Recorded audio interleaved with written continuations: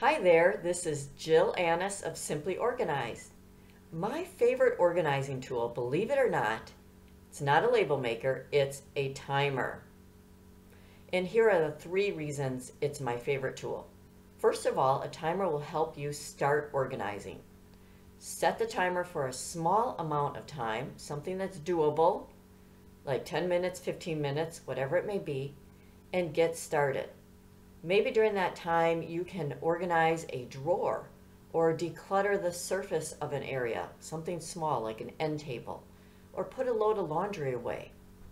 Now when the timer goes off, you don't have to stop, because the beautiful thing is you may have momentum now and the desire to continue, so that is a beautiful thing.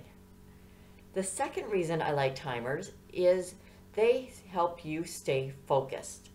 And how many times do you get distracted while organizing or doing anything?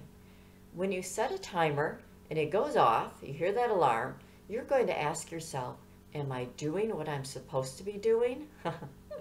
You may not be any longer. You might be distracted in another room, just something totally different than you set out to do. So it'll help you get back on track.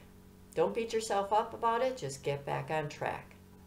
And thirdly, a timer keeps it fun, especially if you're competitive and you like to race yourself. So when you set that timer, you're going to say, let's see if I can declutter this whole desktop in 15 minutes or whatever you set out to do. So it's a great way to have fun. So those are my tips for using a timer to help you organize. Thank you for joining me.